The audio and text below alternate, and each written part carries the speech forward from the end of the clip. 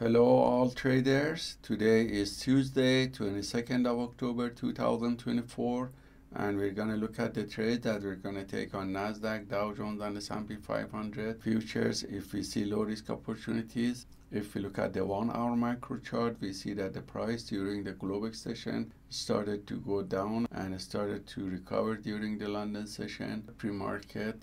And if we look at the 10-minute macro chart, we see that after New York market opening, the price started to go up on Nasdaq and S&P 500 and was going down on Dow Jones. So our plan of action for today is to take long positions if this uptrend channel continues to go up, and if it reaches this level of resistance and past that level and we have a continuation of uptrend, we take long position. But if the price gets rejected at the resistance level and we have a downtrend channel, we take sell short positions. So stay tuned and we're going to update you with any trades that we're going to take today. So we're back and waited for the price to reach the previous level of resistance, and we see that the rejections happened. So we entered one sell short position with setup B on Nasdaq and waiting for the sellers to push the price lower. If we don't see a strong selling pressure, we close it manually at this point to take a small profit. And since the uptrend is still valid and we see that the buyers are still strong, so we're going to take one long position in the middle of channel and close it with a small profit. And we did that on Nasdaq and S&P 500. The price is now very choppy and has no direction. We need a deeper pullback to enter long position. So we're going to come back when we have a deeper pullback to enter long positions.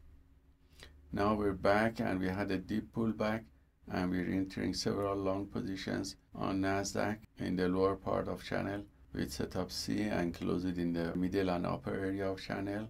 We have also limit orders on Dow Jones and S&P 500. So we're going to come back again when we have a deeper pullback. We're back now and we had a good deep pullback. And that's the area we can enter with setup B. So we entered long positions here on Nasdaq and close it for a quicker scalp. And again, sell short position on the upper area of channel and close it in the middle of channel for quicker scalp. Now that the buyers are getting strong, now we're waiting for opportunity to have a deeper pullback and enter long positions. Now we got several long positions filled, and we close it in the upper area of channel with profit. Now that the price broke this level and the well-established uptrend is happening, we're taking every pullback with setup T repeatedly on Nasdaq. If we don't see deep pullback, we enter in the middle of channel or we break out.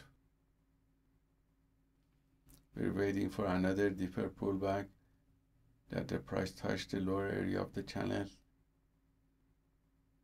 It happens on Nasdaq and we have one long positions filled, waiting to see if other positions get filled or the buyers push the price higher and we reach the target.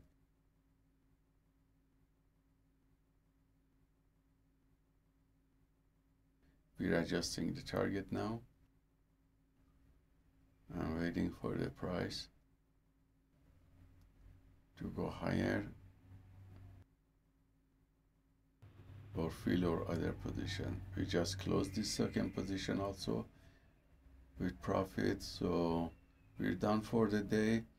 And let's have a look at the stats of these trades. So all the signals were copied by copy trader to multiple Apex Trader funding accounts, and you see performance on one of these accounts that shows it was positive, providing a profit factor of 4.49, which is coming from 80% win rate, 71% from the long, and 100% from the sell short positions. The average win to loss ratio was 1. The largest winning trade was 130, and the largest losing trade was $104. So I hope this trades taken by the PAAT system for faster scalping is useful for you, and let us know if you have any questions. Have a wonderful day.